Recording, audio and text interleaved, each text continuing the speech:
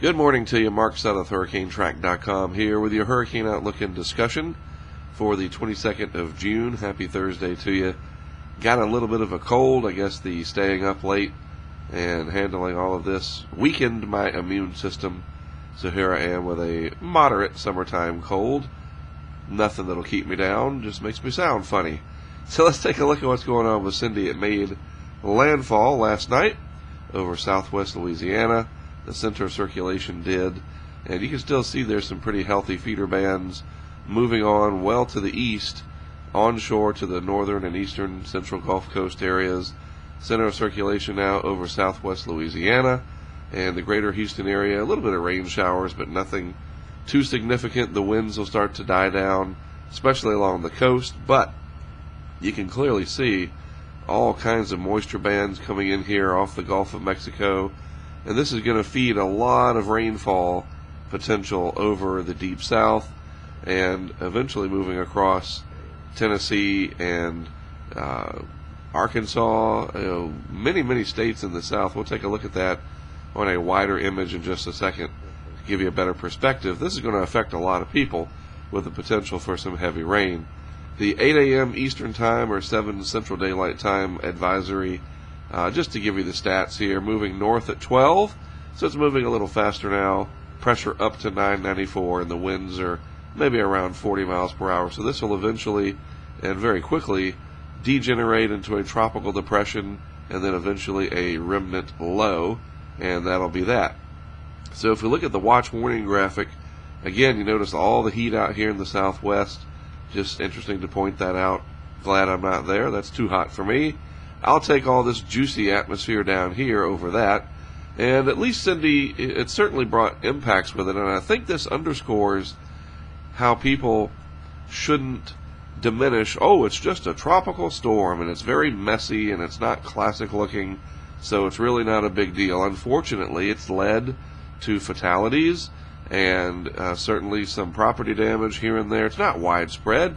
It's not the worst thing that's ever happened. But for those people, it absolutely is, and that's just a tragedy. It's horrible to hear that, especially with something that so many people are passionate about tracking and keeping up with. It's just like NASCAR. You see the races; they are incredible.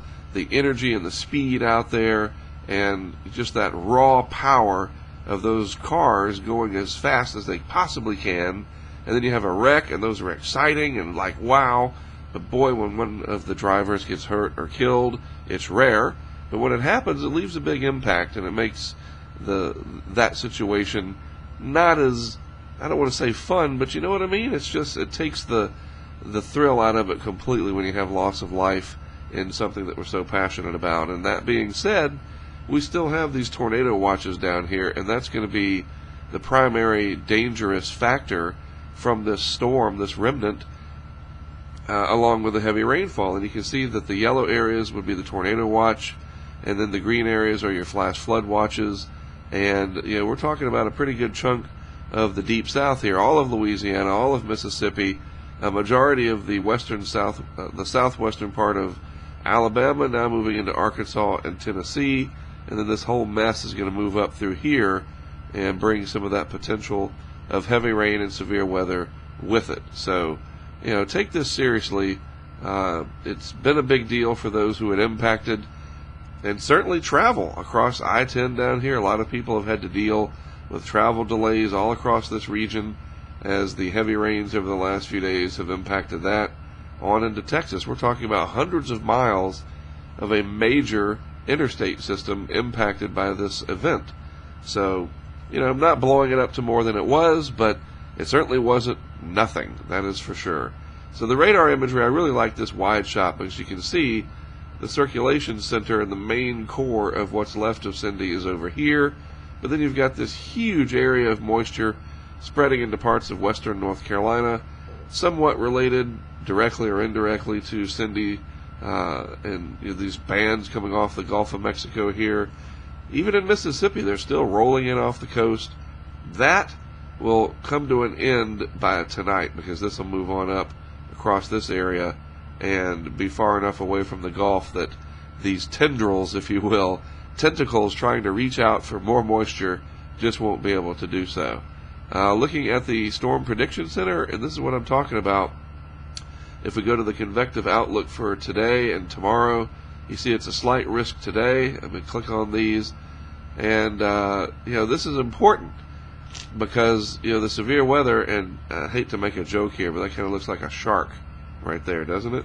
You have the dorsal fin on top right there, and so interesting how the graphics work out. But seriously, these slight risk areas up here in the upper Midwest, around the Great Lakes, not related to Cindy, but all of this down here is. And you can get these isolated tornadoes, and they can be very dangerous. So stay aware, keep your smartphone or your normal weather radio. Here in our hotel room, my colleague and I, Carrie, our smartphones went off last night for the flash flood warning. It makes that god-awful EAS sound. But hey, it's alerting you to what's possible, and if there's a tornado your way, you need to take shelter. All right, so keep aware. Let's look at the next 5 days plus. All right, I want to show you this, the 0Z run of the GFS last night. Let me just show you what's what. There's Cindy just before landfall. Here is the east coast of the U.S. over here. All right, here's the west coast of Africa over on the right-hand side of the screen. And I think, the rest makes sense. Big old area of high pressure sitting out over the Atlantic here. This is the 850 millibar level of the atmosphere showing that vorticity. And you can see the circulation here pretty healthy considering with Cindy. So let's put this into motion and watch what happens over the next 384 hours. I'm going to show you the whole loop. You see Cindy moving in here. This is every hour to start with, pretty high resolution. Cindy moves in across Arkansas out of Louisiana, and then that'll eventually move on up through this neck of the woods, so keep watching that. But also, watch what happens out here off the coast of Africa over the next few days, and even the next 5 days. We are now at 72 hours, and look, piece of energy comes off south of Cape Verde here, very similar to where Matthew came off.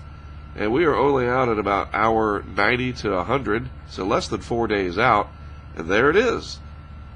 Another Cape Verde system already. And this would only be June the 27th. And you can see it's right there, south of the pretty deep layered ridge here over the Atlantic. If that happens, I'm telling you what, people, this is going to be potentially a heck of a season. You see it goes on and never really does anything, but at the end of the loop, and I can stop it and I can show you the last frame, and this is far out in time, I understand that right here. There's another one there and another system there, maybe something trying to develop in the Bay of Campeche.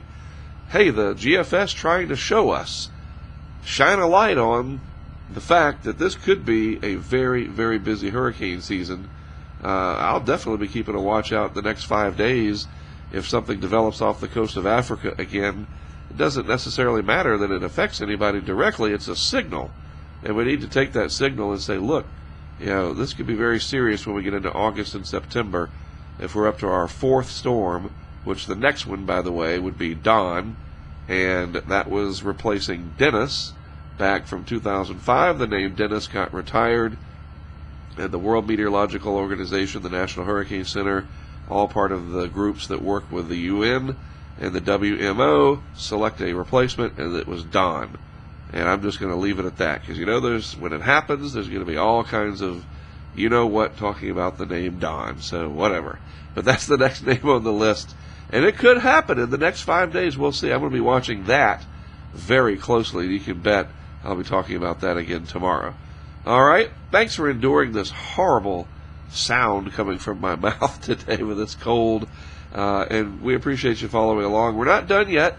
Carrie and I are going to go pick up the cameras, so if you've been watching live on our YouTube or Ustream channel, we'll have our vehicle cam on in just a little bit. I'll have that on all day as I start to head back to North Carolina after picking up our 2 unmanned cameras from Gulfport and Waveland that ran the full 30 hours, exactly what they were designed for, with no flaws at all. So that's a plus there. Helps us to be ready for when the big boys come. And it's just a matter of time, not necessarily in Mississippi, but somewhere, and we want to make sure we're ready.